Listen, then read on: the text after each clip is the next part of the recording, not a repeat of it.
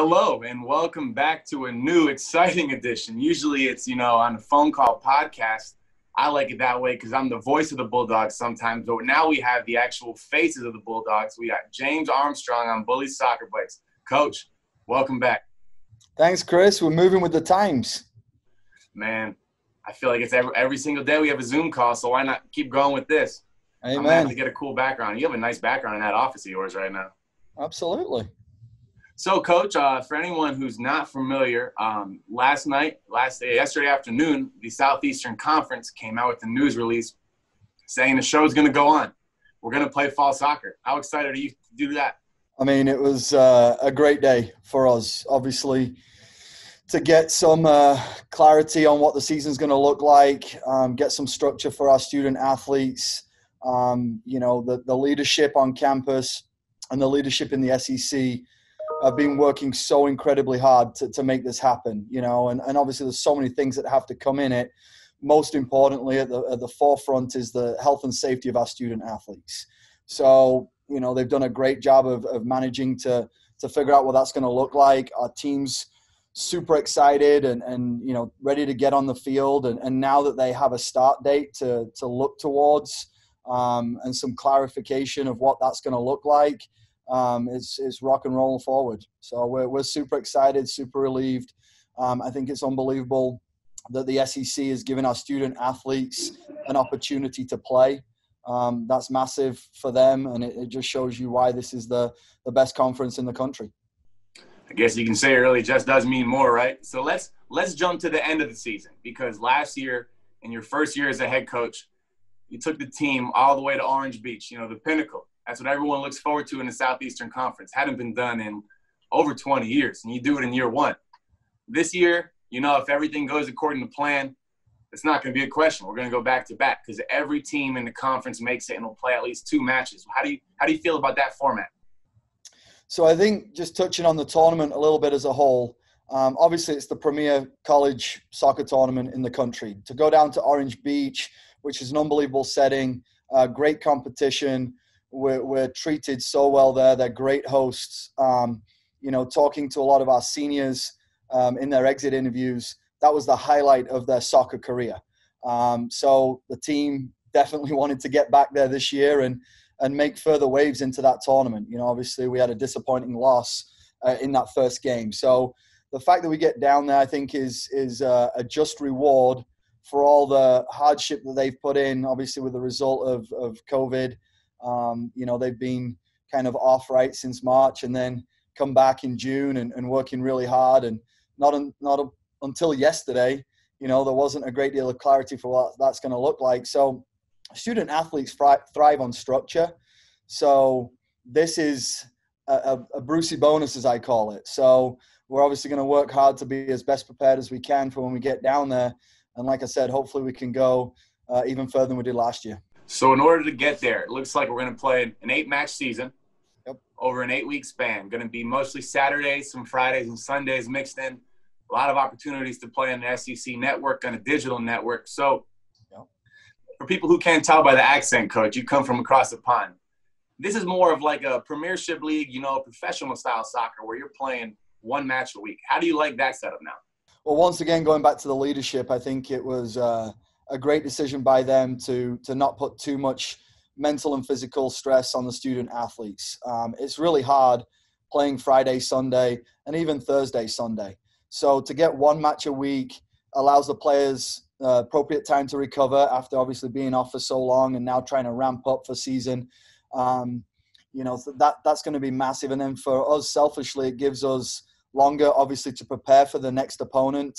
Gives us more time to train for that next opponent, more to watch film, scout, do film review with our players. So we love this format.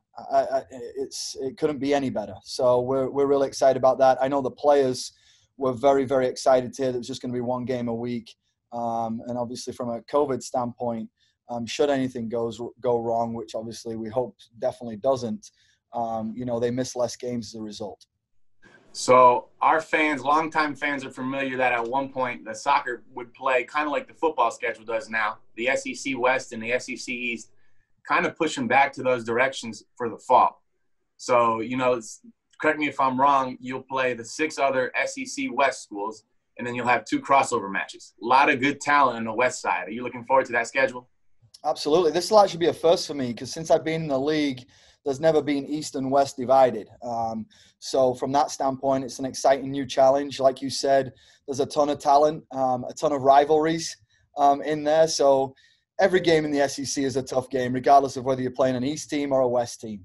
There's an unbelievable amount of parity in this league. Lots of great coaches. So from that standpoint, we're excited about the challenge, and we're just happy to play. We'll play anybody at this moment in time. So we're excited for that. It's going to be unique. So so we talked about the uncertainty. So how were you able to keep your team focused and motivated these last, we've been here 3+ weeks back on the pitch. Has it been tough to keep the team motivated and with a goal in sight when they didn't know what was looking in front of them?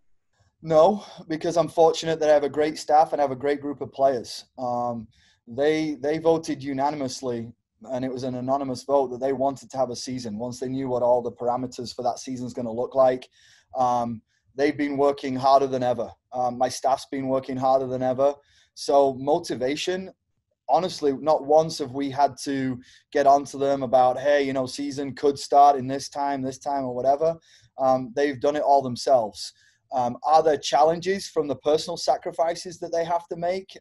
Yes, because just like I'm sure every coach in this league is saying, a lot of what the season's going to look like is going to depend on sacrifices and decisions they make. We're in kind of an umbrella right now, which obviously is tough. You can't be a normal student. You can't have that normal, particularly for the freshmen, you can't have that normal freshman experience of meeting people, outside of your sport. So we're kind of in our own little umbrella, taking care of ourselves, knowing that, those sacrifices are going to be rewarded by, like I said, having a season now and going down to Orange Beach and having the SEC tournament. So motivation hasn't been difficult. Just making sure that we understand what they're going through is important for myself and for my staff, because even though they've embraced it wholeheartedly, we got to understand that it's definitely not easy. We talked about all these scheduling and preparing. Looking at the roster, you have some transfers. You have a good amount of transfers, but a young team as a whole. Not many seniors, not even many juniors. You have a lot of underclassmen, a lot of transfers. And you talk about this normal. Has it been tough getting them to understand, how Mississippi State soccer does things? No, I mean, before we bring anybody onto our team, character's the first and most important thing that we look at. So we knew what we were getting with each of the freshmen and all of those transfers. They've done an unbelievable job of not only fitting into what we're doing on and off the field, but enhancing it. In fact, we just had our vote for captains the other day, and Alyssa Delois, who was a transfer from Texas Tech, she came in the spring, but had a little injury, so she didn't really play. She's been voted in as captain, and she's been voted in on our leadership council, and she's just one example of many. It's been a really easy transition, both in terms of them, understanding what our style of play is, what our principles are, and what we need to do in the classroom. So being really proud of not only the new players, but how the returning players have brought them into the fold and taught them what we're all about. So the transition has actually been a lot easier than we even expected and hoped. Coach, looking back on last year and forward to this year after coming to see a practice or two, it felt like every match we went to last year, the opening thing would say, player to watch for, Michaela Waldner. She's one of the most decorated players in school history. Yep. Had a great supporting cast behind her. But this year, Michaela's gone, but it seems like you have a lot more depth than last year. Are you looking forward to being able to sub a little more? You maybe tinker with the lineup. That's not the same thing every week. Yeah, you hit the nail on the head. I mean, going back to Michaela Waldner, she scored 10 goals. A great representative of Mississippi State soccer throughout her 4 years here. Of course, we're going to miss her, right? I mean, it's hard to replace 10 goals.